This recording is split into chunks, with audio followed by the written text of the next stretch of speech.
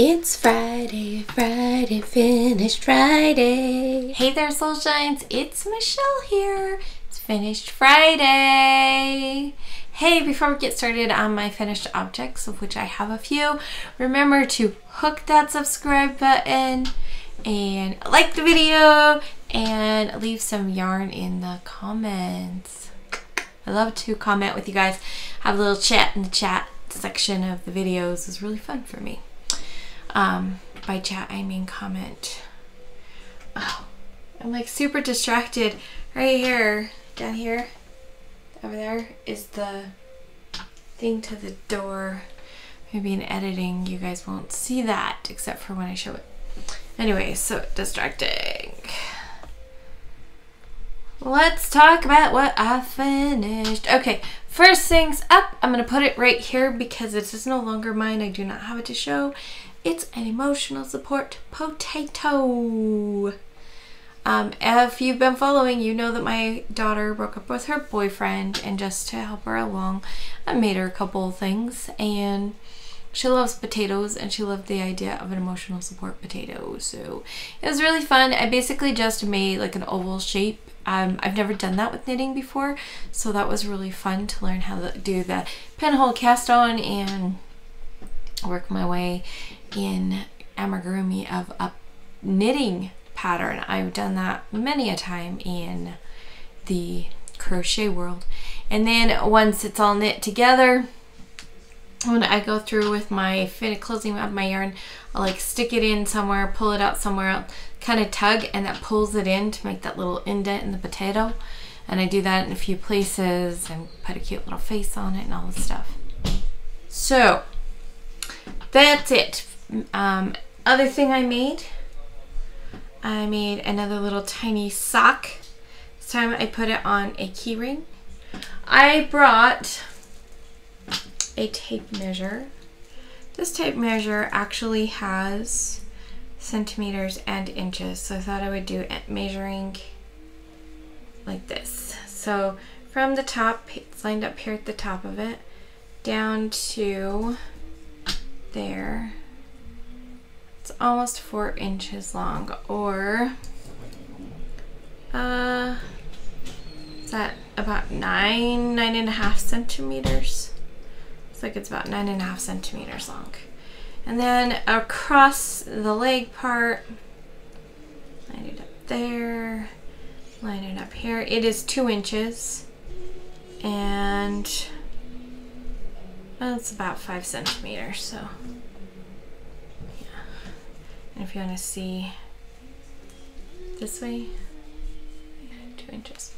Anyway, it's really fun. I used the pattern A Sock for Dobby, and she has 3 different little pattern bits in there. Like a plain stockinette tells you how to do that, and she's got this little eyelet pattern I think is really pretty and fun. And then she's got some sort of rib stitch that I'm going to try.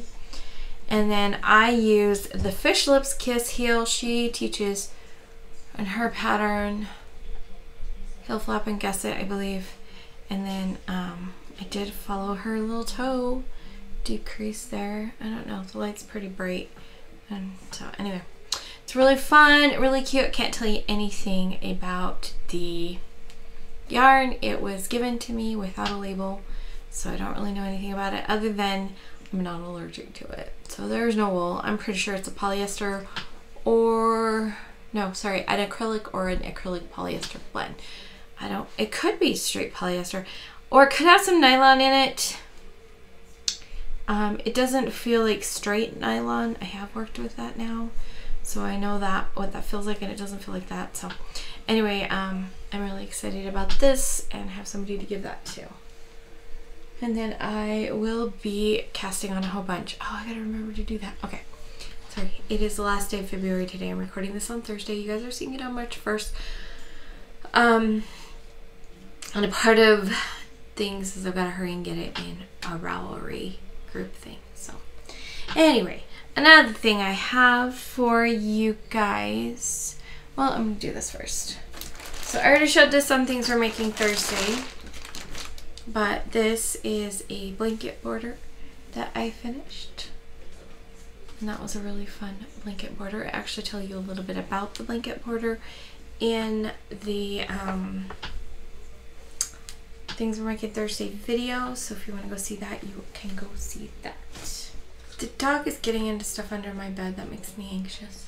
One of the things that I have is I have this cute little cat that I change its outfit every once in a while.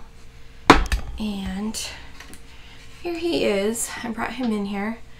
And this here, make sure his little glasses are on far enough because they help hold his hat. That is his look. Now, I crocheted this. Oh, if it was the color it looks like in there, I would really like it a lot better. I don't know. Coloring's off. This, I'm not thrilled. I made this a few years ago. The only yarn I had at the time was the main part of this is kind of that olive green. I don't really like it. And then you got the Kelly greens for the shamrock and the little edge. That's a really fun edge. Kind of looks like shamrocks around the edge there. I don't know how well you can see that. Probably not very well at all. It's a little 3-picot thing. So you do a picot, a picot, a picot, and then move on, and it makes little shamrocks. That's pretty cool. But this right here is why he is here. Today I was like, you know, I don't like what he was wearing on his. Oops, there goes his hat. He had a beard, and he had my gnome beard, which it looks great for Christmas when he's wearing his Christmas hat, but not as fun for St. Patrick's Day. He's got a little gnome hat that I made him a while ago. I don't know where his hat went. Anyway, so I just did this. I used a little picots to make it look like a little